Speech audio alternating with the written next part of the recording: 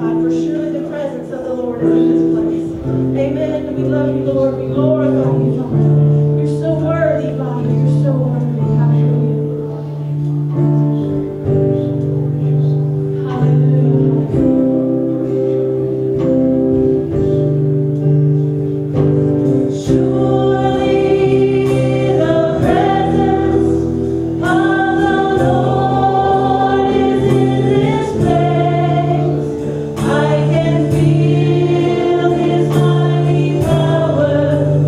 And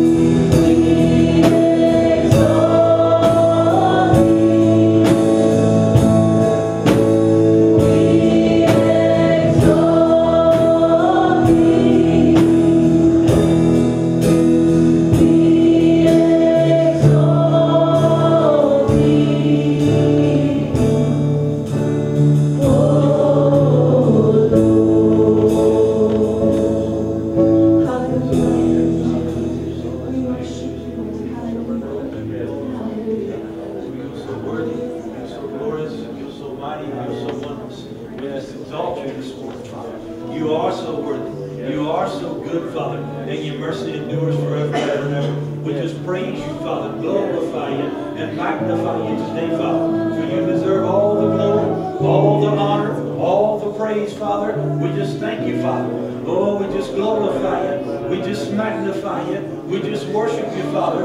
Oh, for you're so good and your mercy endures forever. You're so good and your mercy endures forever. You inhabit the praises of your people. In your presence is fullness of joy. And Father, in the heart of every true Christian, in the heart of every true believer, that's the cry of our heart, is to exalt you, is to magnify you, to glorify you, and to honor your holy and mighty name. For the truth of the matter is, we owe you everything. Because you, Father, when we had no hope, we had no future, you gave us your best. You gave us your all. For you so loved the world that you gave your only begotten Son, our Lord and Savior Jesus Christ, so that whoever believed on him would not perish and have everlasting life. We thank you today that Jesus is not dead, but he's seated at the right hand of the Father. He came, he lived, he died, and he rose again on the third day and paid the ultimate price with his life and presented unto you the ultimate sacrifice so the ransom could be paid in full. The precious, innocent blood of a perfect sacrifice, Jesus himself. We thank you this morning, Father. We don't have to ask you if you love us, because you've proved it and you've shown it in Jesus Christ in giving him for us. So today, Father, it's easy, Father, to push everything aside and exalt you and magnify and glorify your holy and mighty name. Oh, for the Lord is good and his mercy endures forever. The Lord is good and his mercy endures forever. Oh, you told the children of Israel, you not need to fight in this battle, but you need to praise. You need to praise me. You need to go forth and send out the singers in the band, we'd say today, and just say, oh, the Lord is good and his mercy endures forever. The Lord is good, yes, and his mercy endures forever. Oh, it was a sign that God was with them. Just like you were with David when he's facing Goliath. He said, you uncircumcised Philistine, God is with him. God is with us. You're so good this morning, Father. We worship you, we glorify you, and we magnify you, Father. Thank you, Lord Jesus. Thank you for this day. Thank you for your many blessings, your word, your Son, and your Spirit, the Holy Spirit. We count it a privilege and an honor to be here today in the house of the living God, as we're temples of the Holy Ghost. You live and dwell and abide inside each and every one of us. Father, as we have prayed this morning, but it's worth reiterating. Father, there's only one that knows the state of every life and heart. There's only one that knows the word that is necessary this morning to minister to these people. Knows the anointing that must be present, Father, and that's you. So, Father, right now we come to you humbly and reverently thanking you, Father, because we've already asked these things earlier today. Thanking you today, Father, that the word will have free course. The Holy Spirit has freedom to move. And the word that comes forth will not just be any words, definitely not be man's plans, thoughts, ideas, or opinions, because they bring no freedom, no deliverance, and no good change. But it'll be the uncompromised word of God by the Holy Ghost. And we thank you, Father. They're going to come. They're already here, but they have come, expecting to receive by faith. We all have. And our faith and trust is in you, in God alone. And we thank you today. We're going to receive with meekness as a grafted word, which is able to save our souls. It's going to change in all the course of our lives forever as we receive it. Take it and apply it as we leave this place. And as we say daily, but in every service, Holy Spirit, have your way in our lives in this place. You're welcome here. Do what you want to do. Say what you want to say. Move as you see fit. Lead, guide, and direct our every step now we're going to follow. And then the result's going to be the will, plan, and purpose of God will be accomplished in this place today. Lives will be changed, challenged, and all forever. But most importantly, the last amen, all that's said and done, give you the glory, give you the honor and praise you so deserve. We count these things done by faith now in Jesus' name. Amen and amen. You can be seated. At this time, Sunday school can be dismissed. I'll tell you, the truth of the matter is, I don't have a lot of favorite songs one or the other, but that song, I Exalt Thee, is one of my favorites. I think we could just sing that for an hour, and I'd be all right. Because while we was praying, you know, and that's not the first time they've sung the song, and it's not necessarily what most people will call a new song, but the reality of it is, for the Christian, that's the heart cry, is I exalt thee. Because you have a reality and a revelation that everything that you are, everything you have, and ever will be, you owe it to God. Amen. Without Him, you'd be nothing. Right? But thank God we're not without Him. Amen. Thank God He's with us this morning. Yes. Thank God He'll be with us this evening. He'll be with us tomorrow. Right? Amen. I've had people say, well, where is God in my life? I can assure you, He has not left and He has not changed. Or the Bible's not true. Many people are saying, where's God? But it's not God that's run off and left. He's the same place He was the last time you found Him. Amen? Get to Him in the name of Jesus. Go to John chapter 6. I was glad when Brother Mike came with me this morning here in the office to pray, because he was praying with me the pre-service prayer that we prayed by the Holy Ghost. And so I can, not just for myself, I can throw him under the bus with me now. Because he was praying and he said, we thank God Pastor Jason is prepared. He's got his notes and he's studied. But we just think he's going to not just follow his message. He's going to follow what the Spirit of God wants him to say. Do what God wants him to do. Amen. So I've got my message, God wants you rich, but the Lord's given me another one this morning.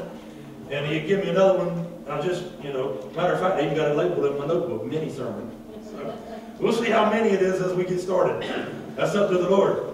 And many would say, why do you say that? And why do you think, that God, or is God unsure about what He wants to do before you come out here? Is God that indecisive? As I said, God's never the problem. Right? I prepare, and I told you before, I'm an over-prepared person, if anything. But you have to be careful. You have to allow the Spirit of God to move, and God will work with you to get you out of your comfort zone. So I can be ready, and I can have a way, and I can have a message from the Word of God, rightly divided, but it's not the time that it needs to be ministered. He knows where you're at. It'd be foolish for us to pray and seek God, that He's going to minister a word by the Spirit of God directly to the people at their point of need, and then just not listen to it. It wouldn't be effective. Amen? So today, whether it lasts the whole service or 10 minutes, this is going to be a service, as I've been involved in and been the recipient of it many times, of divine intervention.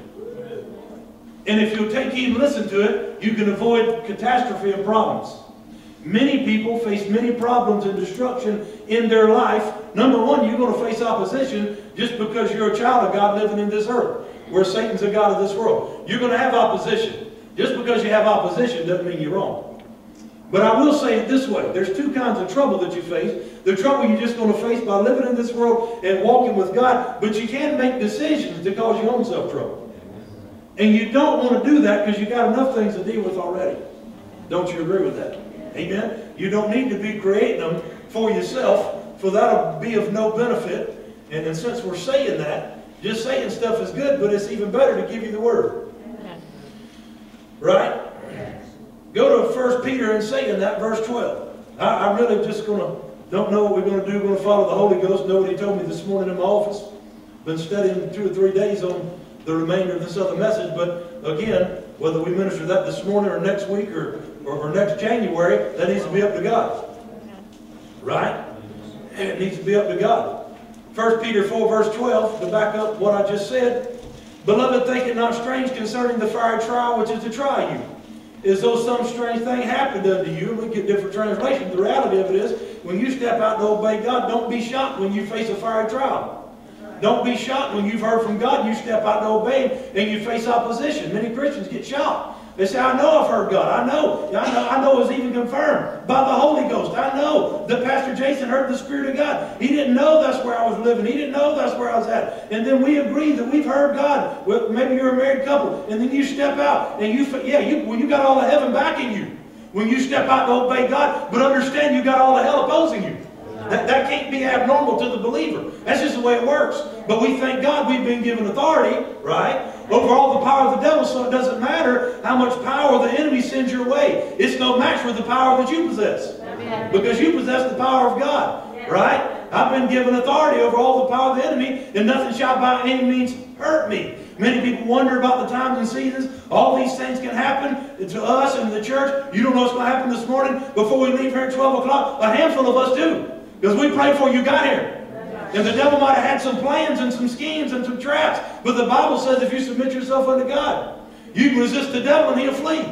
Right? So he's got plans, schemes, traps, thoughts, ideas, all these things he wants to do, and he'll tell you that he's going to do, and he'll try to get you to buy his thoughts. But when you've been in the Word and you've stood fast on the faith and you know your authority, you say, no, we're not going to do that here. We don't put up with your mess. You can't do what you want to do here. Right? You've been given authority. At your house. Whose fault is it if there's a lot of problems there? It's yours. Because it's your house. Don't put up with foolishness. Right?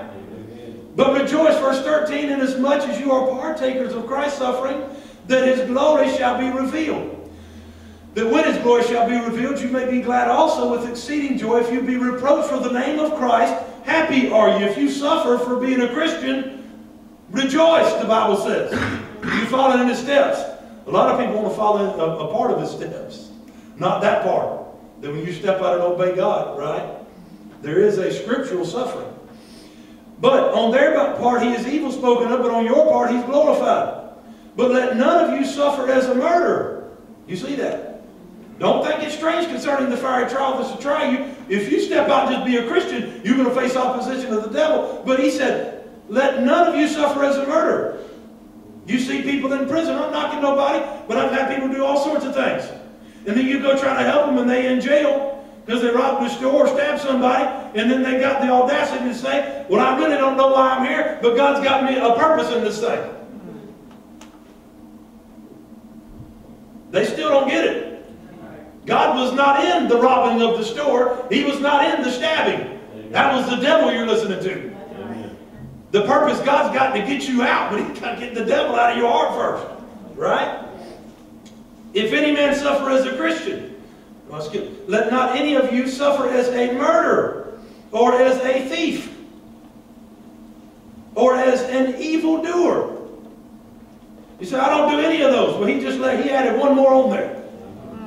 Amen? Now, and I got fresh off the press revelation from heaven on this one. I never said it from the pulpit. Something the Lord told me about a month ago. Y'all want it this morning? Yeah, all right, good. I'm glad y'all came. I was going to say it anyways, but still. Because we got to obey God, right? Let none of you suffer as a murderer, thief, evildoer, and it says, or as a busybody in other men's matters. So you can be a busybody. And this is what the Lord showed me. And I don't have a message this morning on busybody. I just thought about this just now. If you're a person and you go to everybody's house, business, talk to other people, and you're always gossiping and endeavoring to find out what everybody's doing and what's going on in their life, what are you? A busybody. And if you go out in public and do that, who would know it? Everybody. Well, what if you wake up in the morning and you're addicted to social media and nobody sees it but you and God? But you're still there trying to find out what everybody's doing and in everybody's business. See, a lot of people are not prospering in the body of Christ because they're in sin, but they don't even realize it. They've been deceived. That person that is that way, that is only on social media to find out what is going on in everybody else's life, is just as much a busybody as the person that used to have to go to everybody's house. Amen.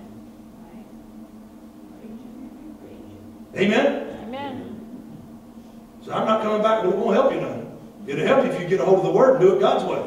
You remember, you can suffer unnecessarily or as a busybody in other men's matters. I don't know about you, but I got enough stuff going on in my life and enough stuff I need to keep working on. I don't have time to get everybody else straightened out. Amen? Let's work on us first. You get yourself perfect, then you can go to straightening out everybody else. And we got a revelation. You'll be safe because you are being perfected daily. But you won't be perfect in that sense until you get to heaven. Right? Some are closer than others, but we're being perfected daily. It says, if any man suffer as a Christian, let him not be ashamed, but let him glorify God on this behalf. So you can have problems just because you're living for God, or you can make decisions that cause yourself problems. Right? You can suffer either way. Go back to John chapter 6. I don't think I ever told you that. But this is where the Lord started me out this morning. And again, this would be by divine inspiration of the Holy Ghost, but it's a divine intervention. And I'll tell you why in a minute. If you wanted to jot down the title, again, I'm just following the Lord. I do have a couple notes because He did tell me this in enough time to make a few notes this morning, about 9 o'clock this morning in my office. And again, this is not just God's fault, my fault. Brother Mike Gold's fault too. He's on the front row apparently. So if you get mad at anybody, get him first. Right. John chapter 6, he's the one prayed and said, whatever pastor's notes are, just having to follow the Lord. Follow the Holy Ghost. Amen. But he said in John chapter 6, if I had a title, And this might mean nothing to you and sound generic initially, but it's not generic. Just let me keep speaking. The title is this: Where are you going? Where are you going? That is God speaking to you today, not Pastor Jason. I'll show you why in a minute.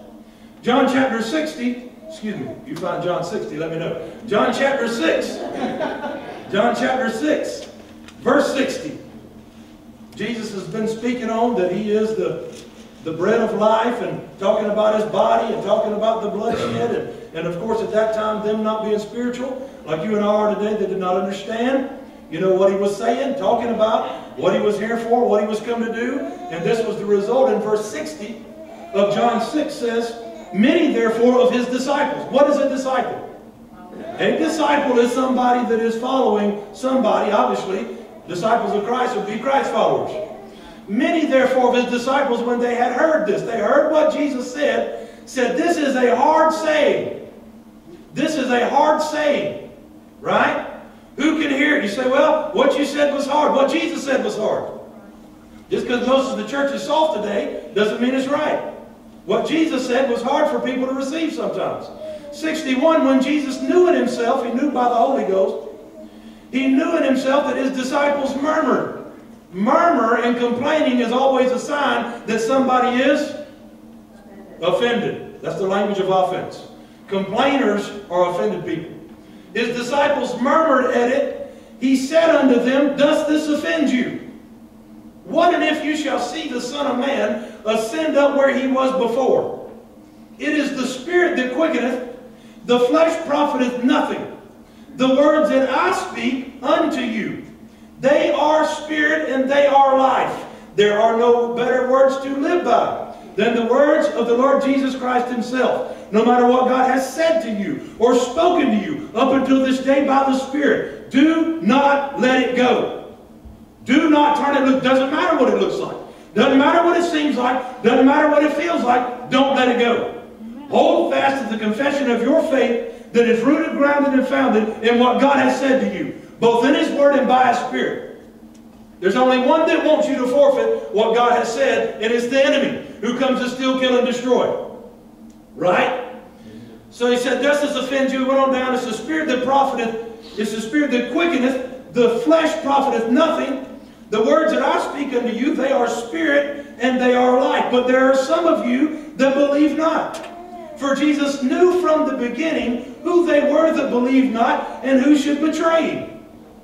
65, and He said, therefore said I unto you, that no man can come unto me except it were given unto him of my Father. So He said these things after He knew there was offense.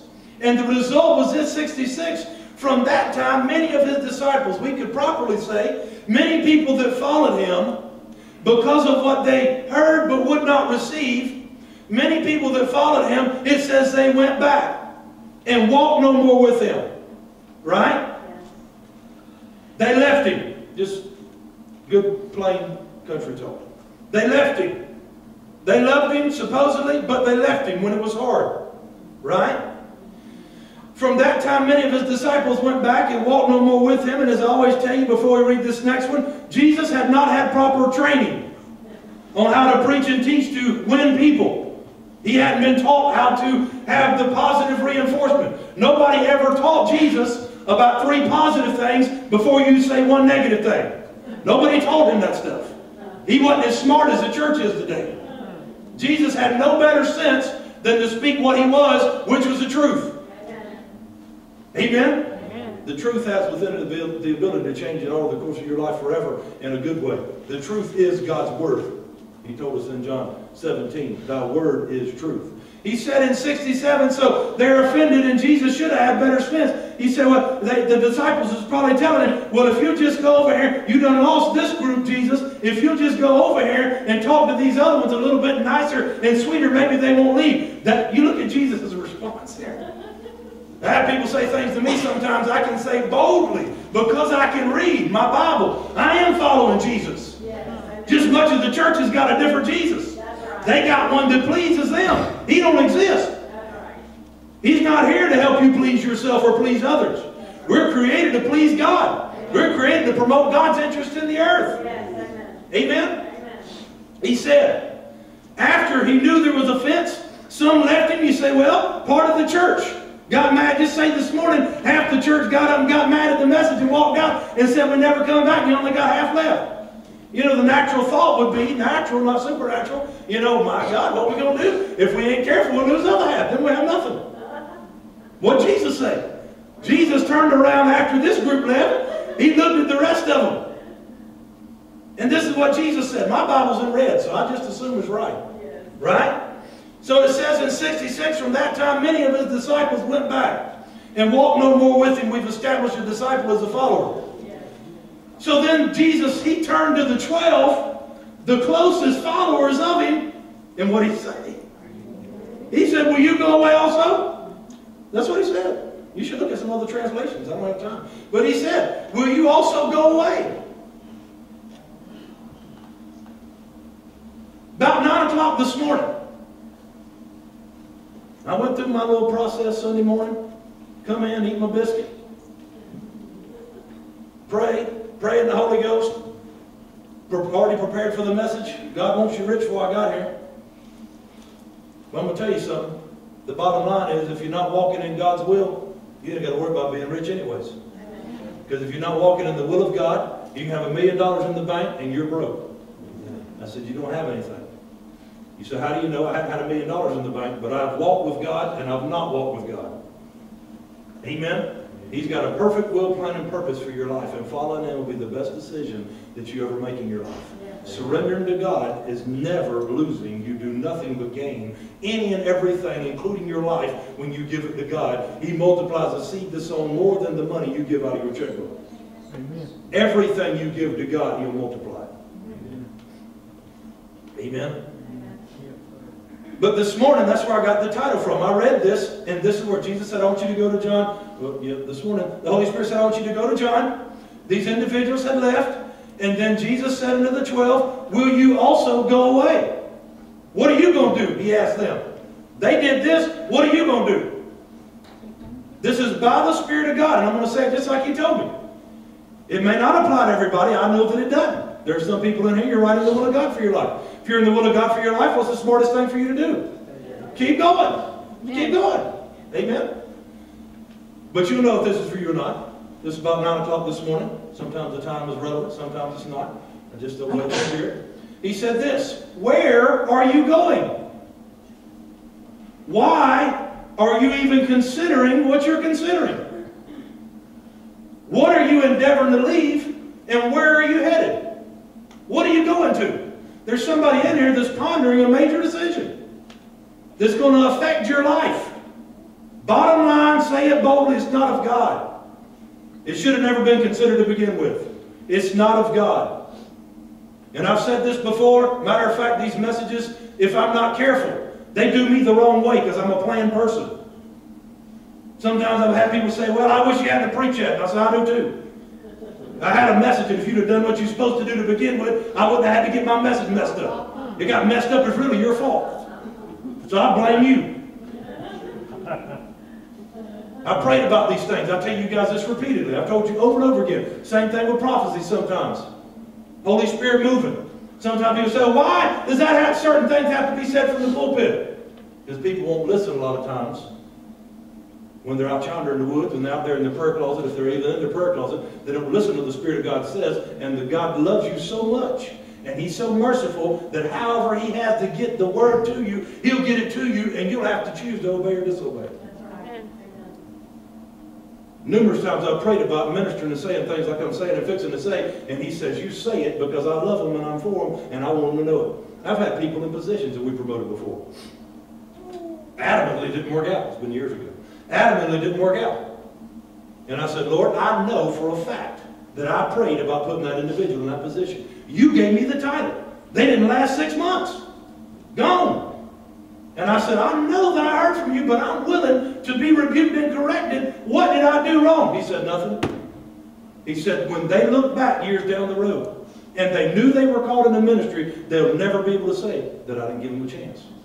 And I gave you the opportunity to do so. And I threw you them the opportunity to do so. He said, I gave them a chance, and they refused. So how it feels, how it seems, that's not relevant. But we want to obey God, right? So he said, where are you going? Why are you even considering what you're considering? What are you leaving and what are you going to? Now I want you to go to Galatians chapter 1. We look at Peter. We look at Paul. This would include James, the Jews, the Gentiles. Galatians chapter 1. Now if this was probably 6, 7 years ago now. I ministered a message along these lines and this was the text. I did it 2 or 3 Wednesday nights in a row. And the title of it I remember because it was so on time. It was Stand Up Now was the title. And the Holy Ghost told me, he said there's 3 particular families.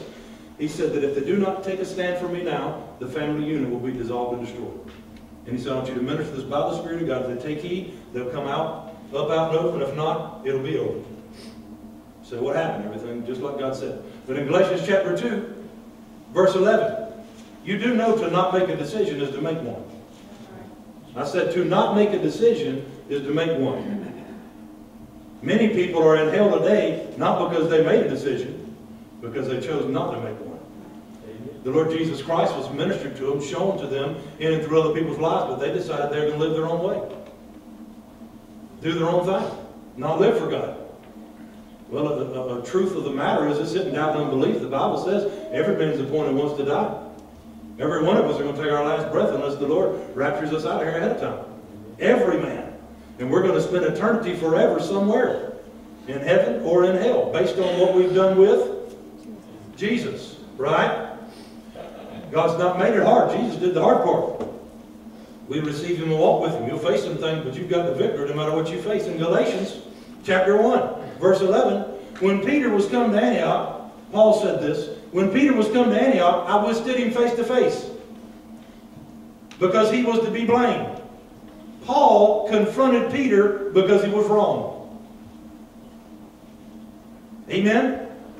Did you know the real God, the real Jesus, and the real Holy Ghost will confront you when you're wrong?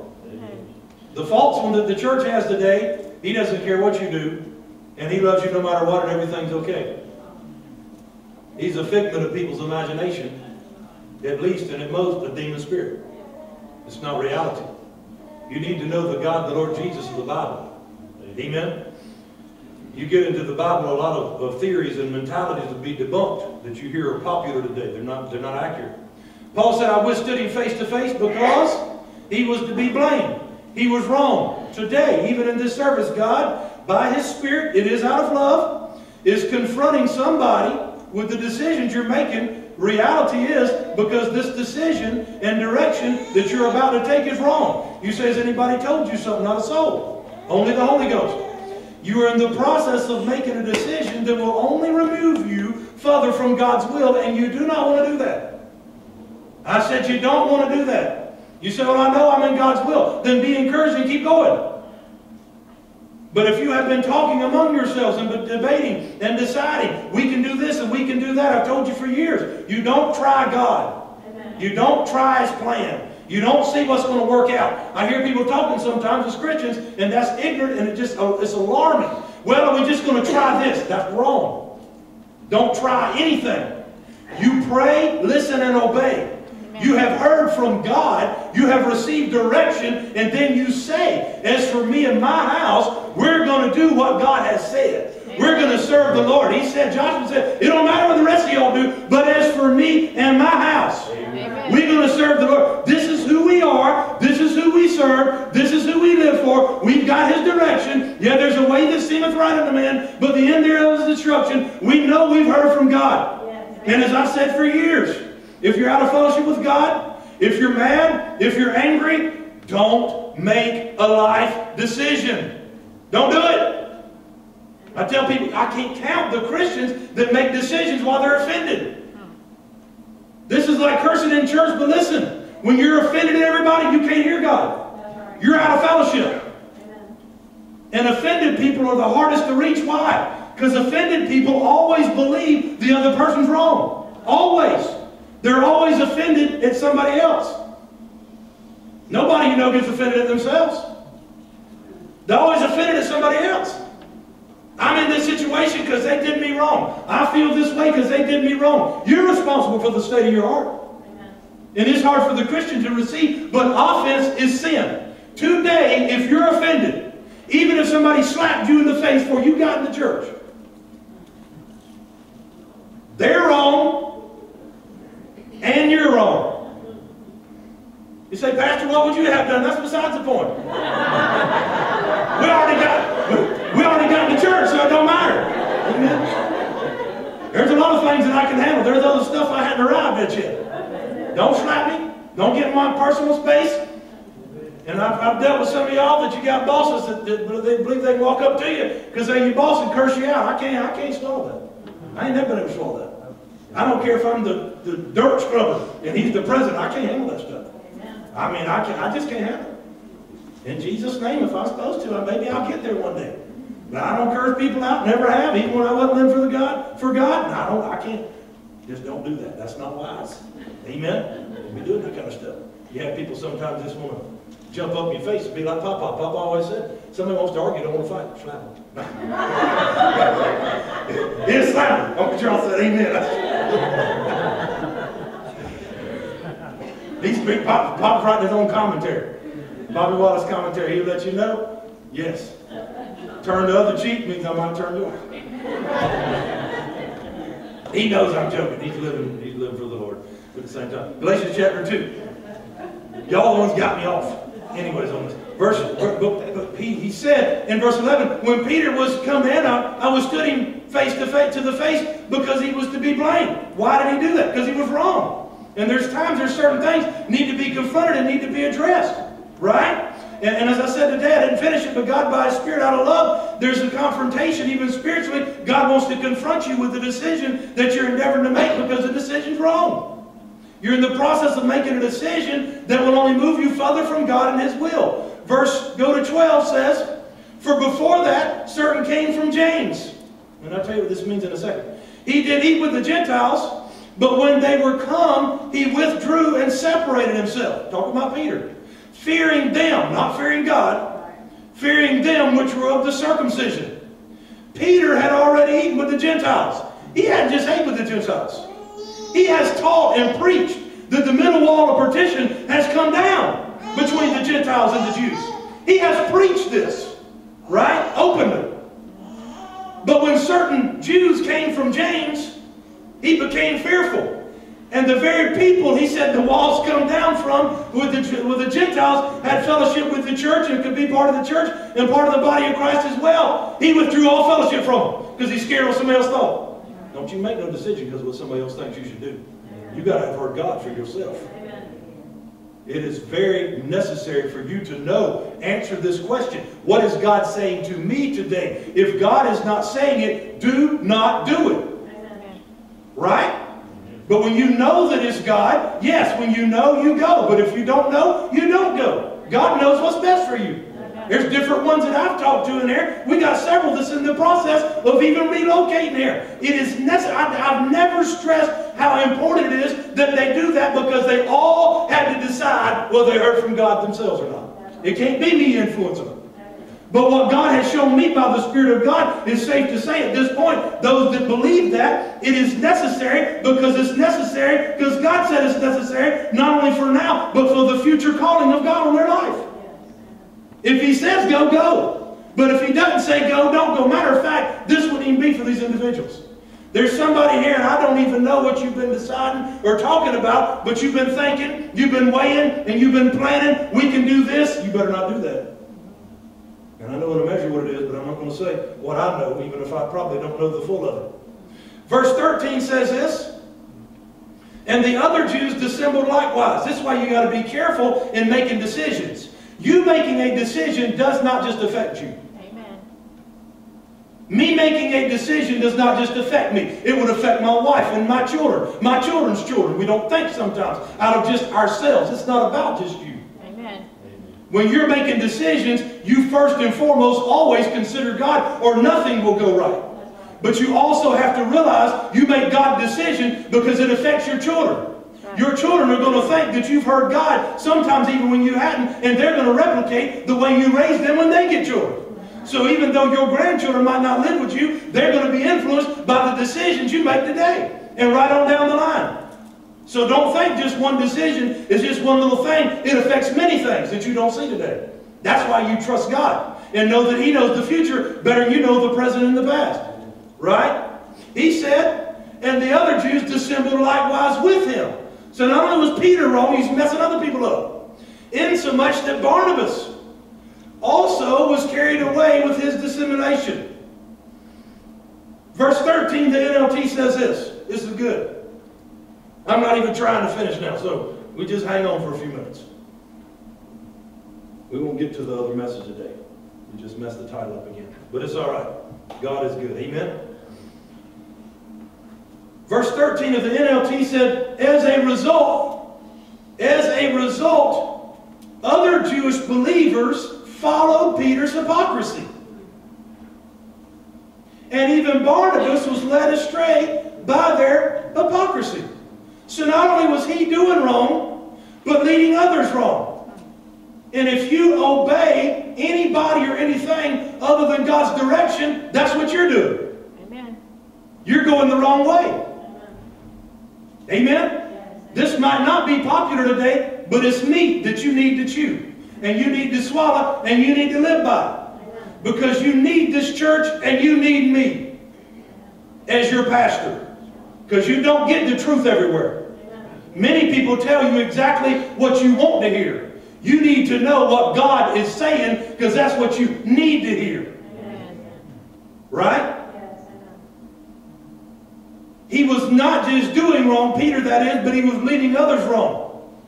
This is what you would be doing to your family if you make a decision contrary to the will of God. This word dissimulation, they were carried about others with this dissimulation. You already know from this other translation. In the Greek 5272, it says playing or acting a part. Much of that at church today. Playing or acting a part. Obviously, hypocrisy. That'd be the immediate word you would think. Playing or acting a part, hypocrisy. Date's note says this about dissimulation. It said here, they acted what they really were not. And they practiced something they really did not believe. See, I got this message about the Holy Ghost because I can't read my handwriting. Here, they acted what they really were not, and they practiced something they really did not believe. They were being, Peter and those that followed him, hypocrites, because they knew better, but they wasn't doing better. Now, playing or acting a part. This is what the Lord said.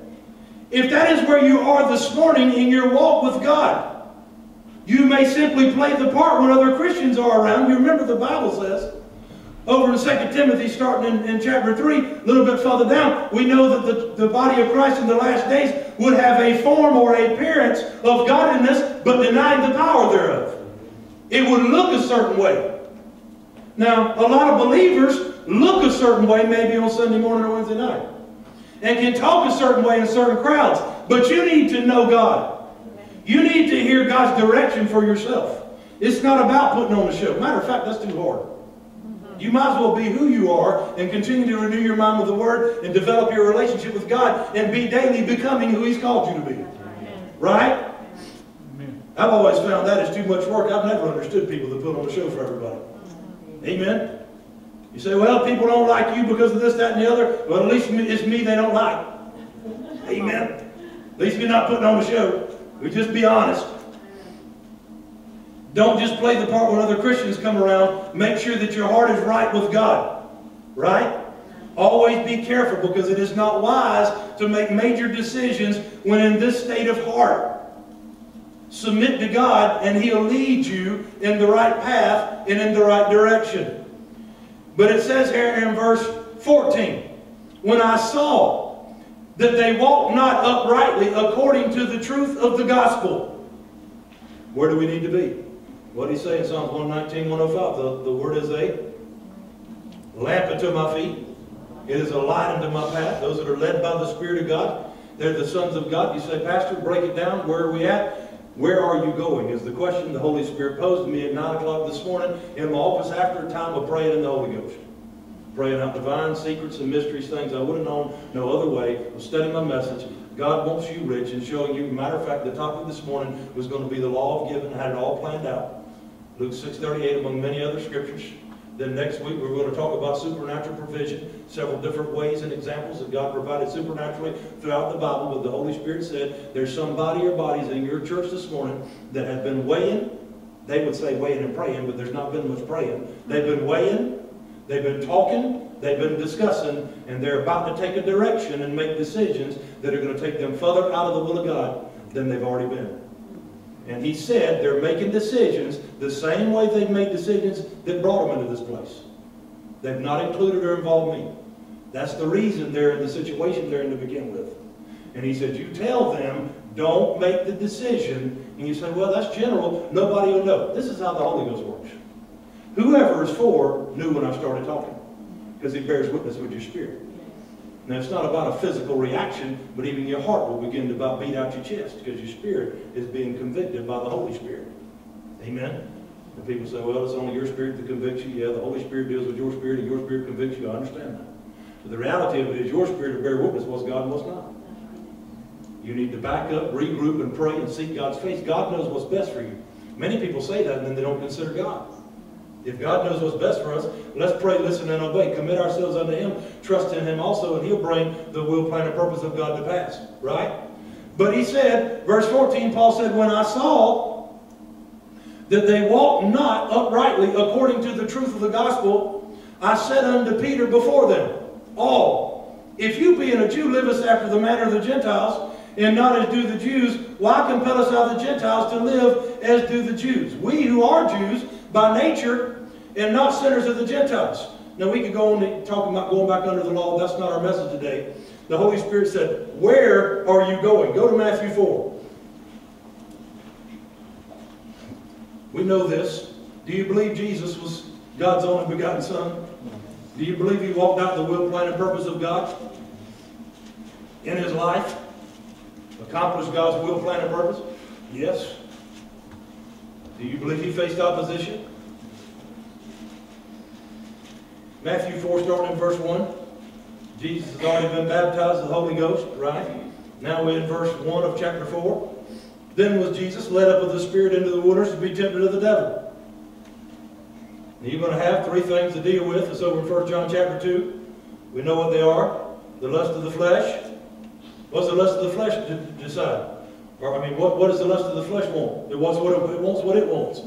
Right? It's the desires of the flesh. This is what I want to do. Matter of fact, this is the greatest enemy in the body of Christ today. And I don't feel like I'm working behind the 8 ball. I don't want to say that because that's not faith in God. But if I looked at it from a natural standpoint, we would feel like we're always behind the 8 ball because I can preach the truth of the matter to you. And then people go out and they got 50 other preachers they follow. They kiss them on every front and everything's good. Everything's fine. Share all these words. They're all great. And they're all a bunch of liars. And it's not by the Holy Ghost. They know if they say the wrong thing, even some of these things, you won't follow them no more. You won't like their stuff no more. And that's what they want more than anything. So this is a sweet word. It might not change your life. This is a sweet word. I'm not looking for a sweet word. I'm looking for God's word. I want to know what God's saying. I've been in this sanctuary walking around before moves of God that we had. Matter of fact, us having the move of God on particular Sundays was directly correlated to my repentance. When you're wrong, if you get to talking to God, He'll reveal it by the Holy Spirit, not to hurt you. But sin hinders you. And the purpose of Him revealing things to you, I've had things revealed to me by the Holy Spirit that I didn't even realize I was doing. Sitting right back behind where James was at this morning, James and Lindsay. Sitting right there, I walk around and pray for an hour or so, sit down, and the Lord began to speak to me. And He said, this is what I want to do in the service tomorrow, but I want to talk to you about something. It was on Saturday. He said, this is what I want to do in the service tomorrow, but I want to talk to you about something. And He said, you've been doing this, and you didn't even realize it. And He said, back here, you said this, and even said it from the pulpit. That's why you better watch what you say. He said, I say what I think. You are failing in life. I said, you are failing in life. You better be careful. Make sure that the Word of God is your filter. Say what God says. Don't say what you think. And don't say what you feel, or you'll always be in trouble. Always. But this has been years ago now.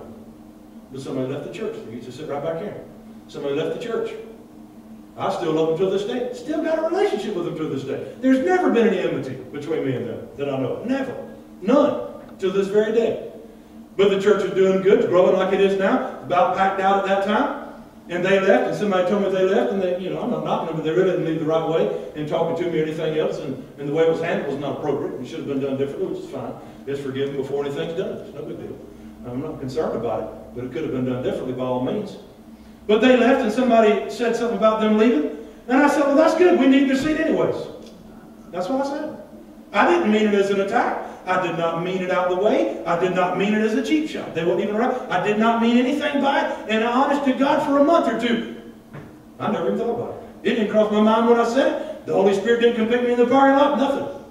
But I was sitting right back there, and the Lord spoke to me. And He said, you remember when those two people left your church? He said, you remember what you said? He said, you even said it from the pulpit. He said, you were wrong. And He said, I expect you to repent right now. That one other thing, He said, you repent today, and this is what my plan is tomorrow. You know, your tomorrow is contingent, whether you believe it or not, on what you do today. There's people in this day and time, they believe church is not for me. Well, then God's not for you. You say, I just don't believe that. It's the most mind-blowing thing I've ever seen. This is for somebody else. Church is for you because God created the church. And many people say, well, this doesn't mean anything. This building and all these sorts of things. It's sheetrock and doors and all this. This isn't of God. Well, maybe when you get to your house today, and if it's burnt to the ground, what are you going to do? Because this sheetrock and brick and all that don't mean anything, right? Your house is not you, but it's important to you. Right? Any person that says God has not created a church this way, where we come together and are taught by somebody else, is in direct rebellion to God, and they just don't know what the Word says. You have never been created to be independent, but interdependent on the rest of the body. God didn't create you that way. Amen. You can study and pray till you're blue in the face and fall out, can't even hardly breathe no more because you've been praying so much, and you'll not get what you'll get through your God-ordained pastor. Right. God put the fivefold ministry in the church. Amen. To teach you, to shepherd you, and raise you up. You cannot do it on your own. But much of the body of Christ, matter of fact, today, in the latest study, in the last 80 years, church attendance, we don't have that problem here, but church attendance is the lowest that it's ever been in the last 80 to 100 years. Because the church has bought the lie that the church is me. I'm the church. And people say, well, I thought I was the church. That's a half-truth. You are a part of the church, but so am I. Your part is important, but so is mine. We need your part, but you need mine. And people have forgotten that. All you got to do is get in the Bible. It'll lay it out just as plain for you as you can. Ephesians don't have the 6 chapters. You can read it, and it'll debunk the... Matter of fact, the word church, ecclesia, what does it mean? It means a coming out and a gathering together. If you had nothing but the definition of church, it refutes what the body of Christ believes the church is today. You're not created to be by yourself. You're not. You say, I just wish you hadn't said those things. Well, I'll just be honest with you. Nothing I have said this morning, other than this first little part that I even get for just I got up here. You need me, I need you, we all need each other.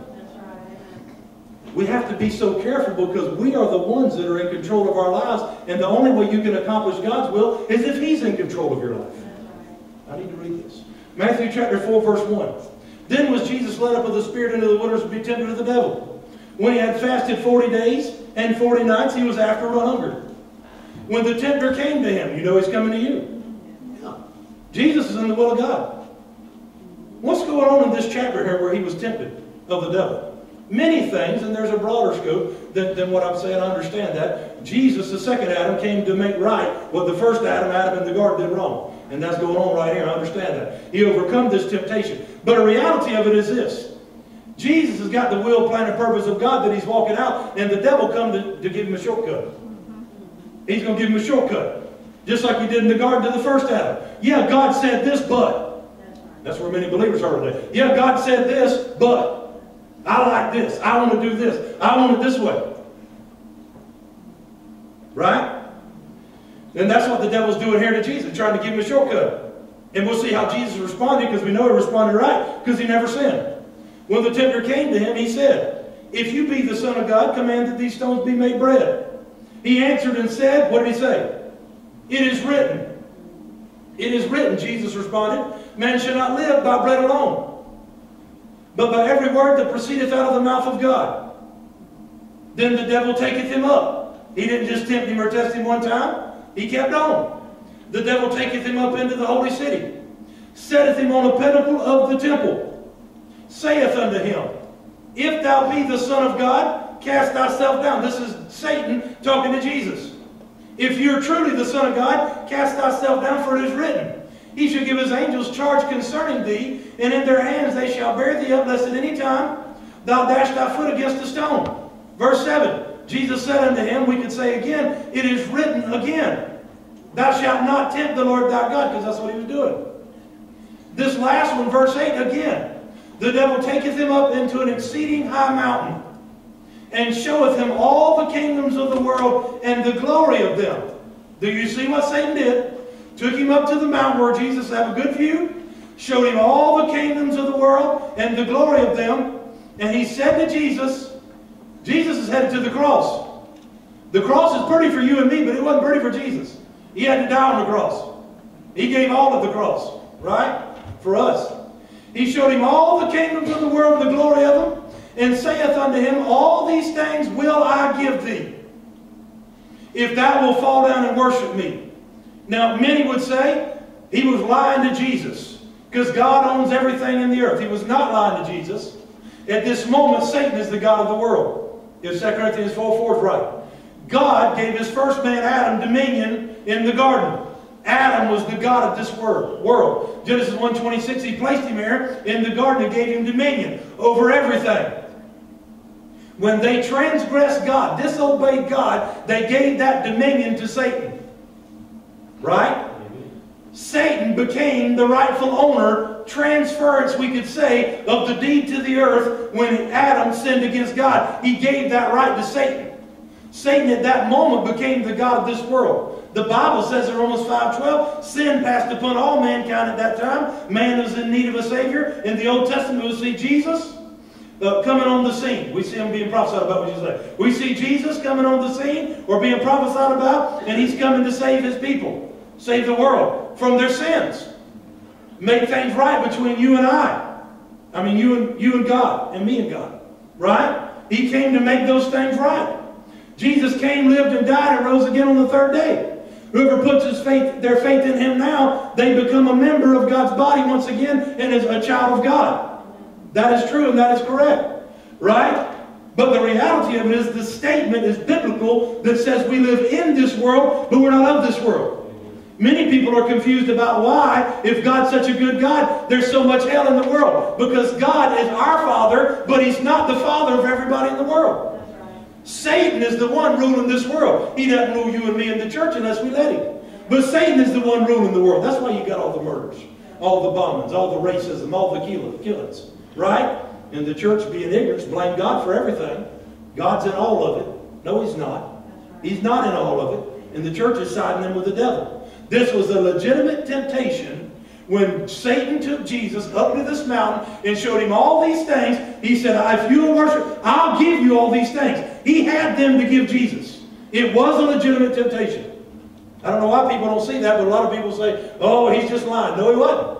Satan's the god of this earth, this world. He's not our God. Right?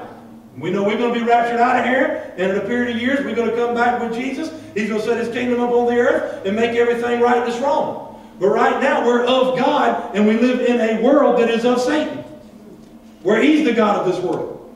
That's why you have so much opposition here. But he said, I'll give thee these things. In verse 9, if thou wilt fall down and worship me. That was the requirement. And understand this.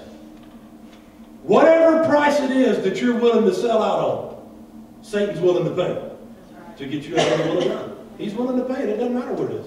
Doesn't matter if it's money, doesn't matter if it's things, doesn't matter what it is. He's willing to pay the price if you'll sell out to him and go his way. But we're not going his way. We're going to rise up and take authority. I believe at the last amen this morning we get done. Whoever this has been for, the least, you get into the Word for yourself, and you get to praying yourself and hear God even for yourself and let it bear witness. And you'll realize the devil's been trying to get you out of the plan of God. You realize he's trying to take you another way. We want to be in God's will and his plan. This mentality today that everything's okay is not biblical. Everything is right. God loves me right where I'm at. He loves you where you are. But a stark truth to that is this. Every sinner at this moment that is dropping into hell for eternity, God loves them.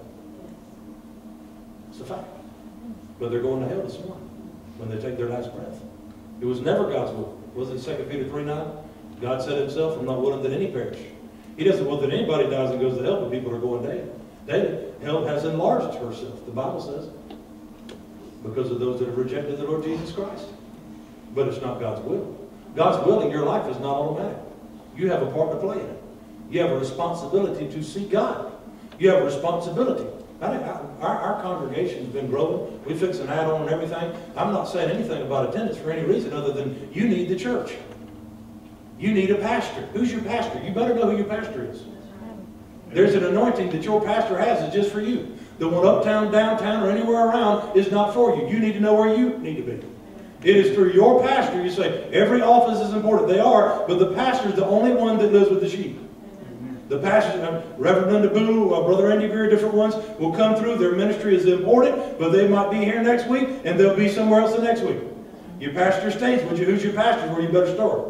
And your pastor has a responsibility to bring other people through. We understand that. Every office is important, right?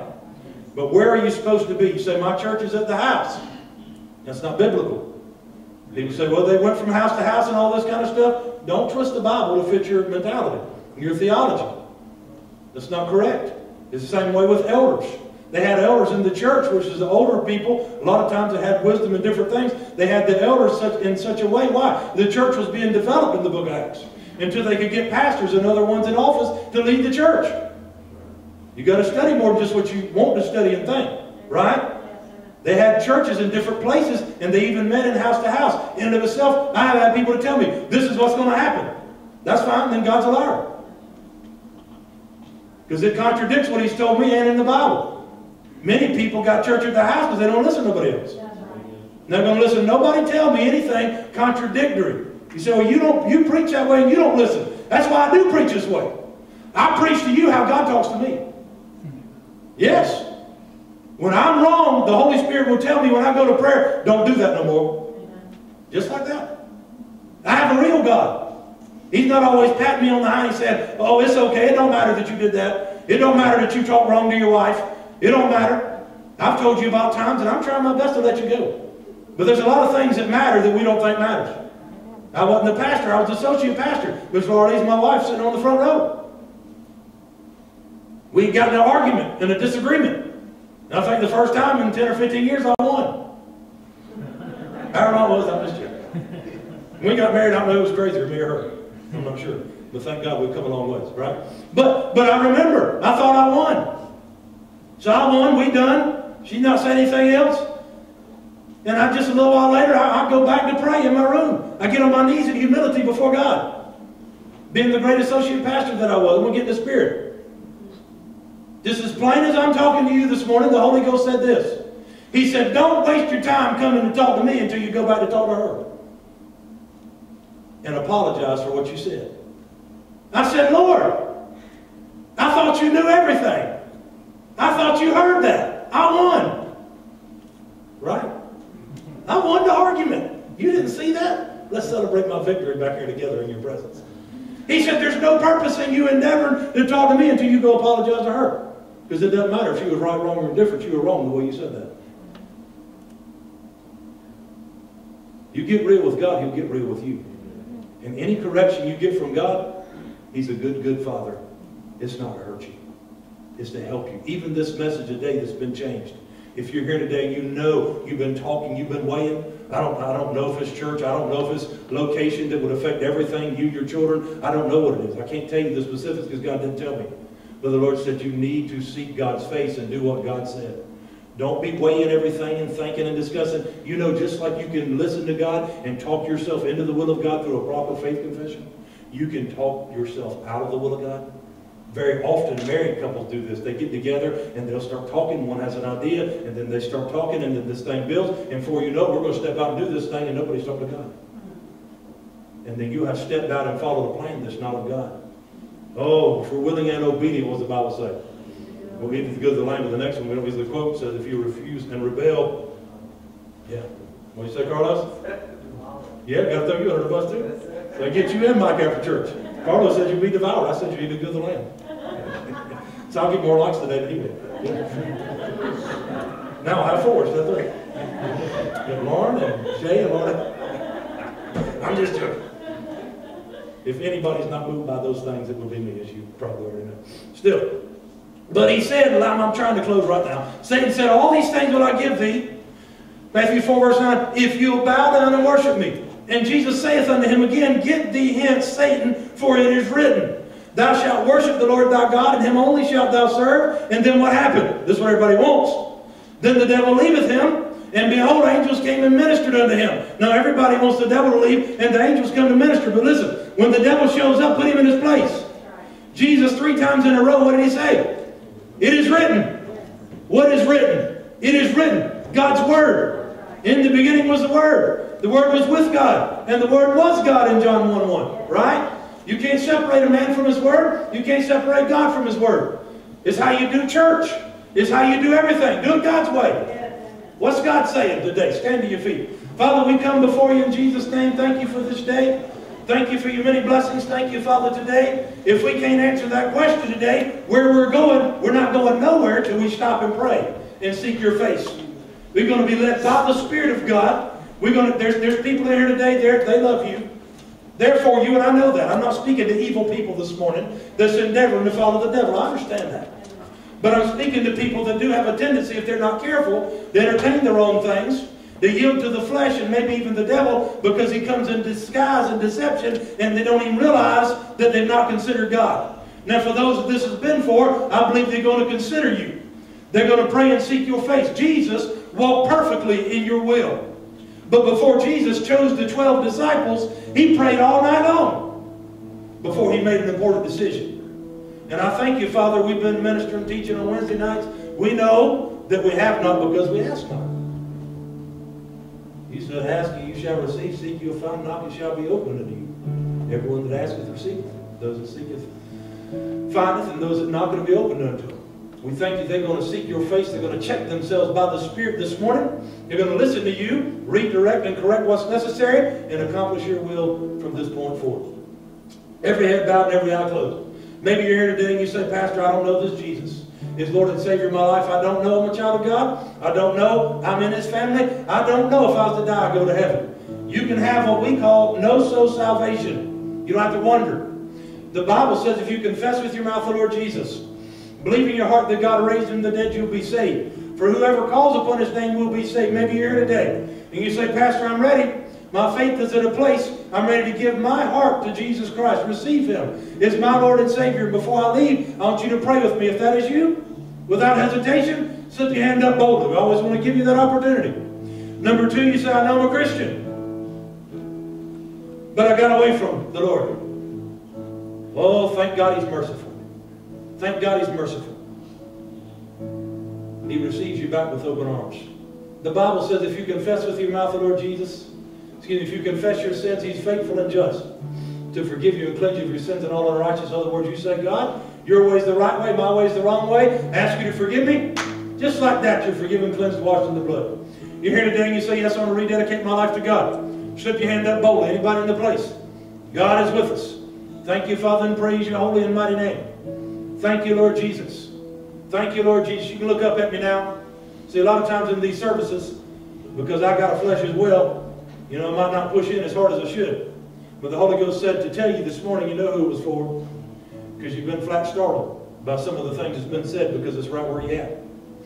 He's right at the door to step out and make a wrong decision. Don't do it. Take heed and listen to God. What it applies to in your life, see, God doesn't tell me everything. I'm not God. He tells me what I need to know in order to minister and live effectively. I don't know everything about your life. We're here to help you if you need help. But pray, listen, and obey. Go when you know, but if you don't know and not sure it's God, don't do it. And don't make that decision.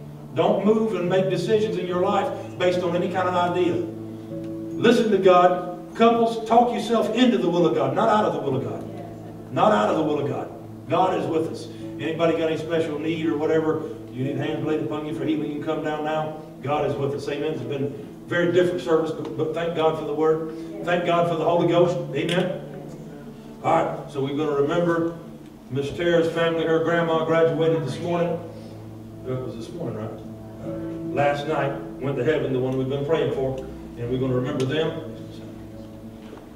Chip's up the back. Gotcha. Just stretch your hands this way. We're going to lift up Chip that's having some back issues, which are not fun and are definitely not of God. Amen.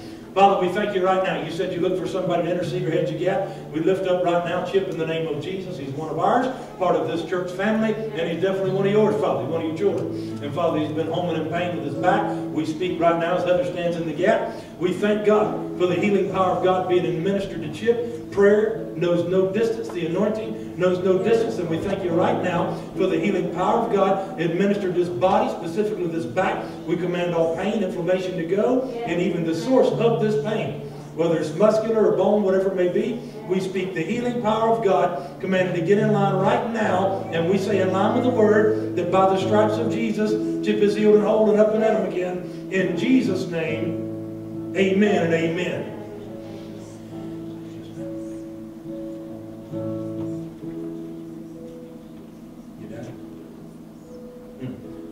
We're going to lift up Mr. Ronnie, our dad.